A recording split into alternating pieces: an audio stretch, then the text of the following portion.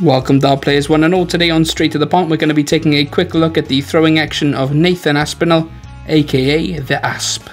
It's been highly requested, so without any further ado it is time for the Nathan Aspinall throw analysis. So as always we start with the position of the player on the hockey, and he's very central, and if we pause on the shot, look at that, his arm goes straight down the line with the dart, perfect alignment. And watch as he goes over for a side double now. If we just pause on that, perfect switching, straight down the line of the shot again, even though it's to the double 16. A really beautiful player, very mechanical and very good at switching. If you just look at the angle of his arm here, we'll just pause on the last dart now. Look at that angle. Notice when he goes for 19s, it's absolutely identical. He just tilts into the shot a little bit more, keeping the throw as like for like as possible. We've already done a masterclass on how to switch targets on this channel, and that is a perfect example of how to do it though. Perfectly executed. I've noticed within his recent success, Aspinall has started to spin the dart just like that as he picks it up to his eye. If we look at him here in the World Matchplay, again, perfectly spins the dart into the grip, and we all know he's had a lot of trouble gripping the dart. This isn't something he used to do. If we look at him a few years ago, he used to just pick the dart up quite flat, very steady in his hand.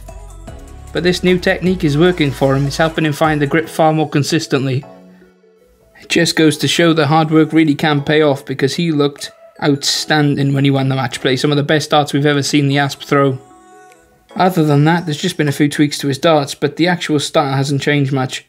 Again, this footage is very recently. You can see him spinning the dart as he picks it up.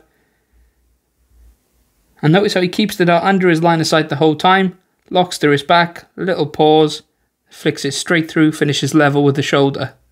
Perfectly executed. Does hop with that back foot quite a bit at times. Has a lot more body movement than most players, but he manages to get away with it. And just watch how he clatters into his other darts. He likes those darts to sit upright. Now we're going to look at his rather unique release of the dart to help him create this angle, but it's worth noting he does have specialist equipment to help this as well. These darts are for definitely someone who holds them more back than the front, and they are front heavy. So because I hold them at the back, when they're flying through the air, you know, when they actually land in the board, you know, they sit up right for me, going at a right angle. So because the front heavy, they sit up more like that. If I get the first one in, the treble, you know, chances are, you know, you can fill the bed up.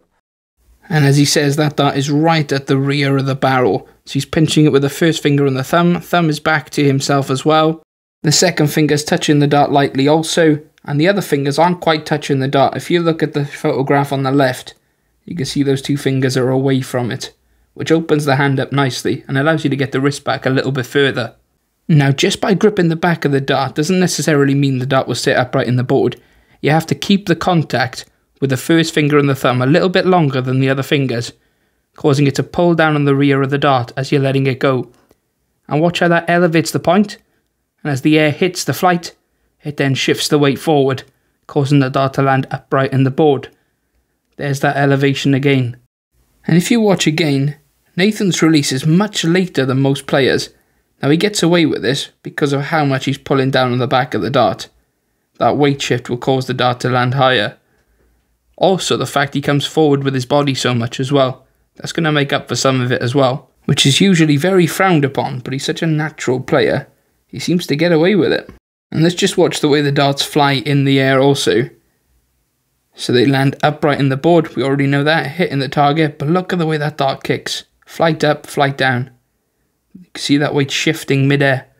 Again, draw back, straight up and over with the wrist. Elevate the point.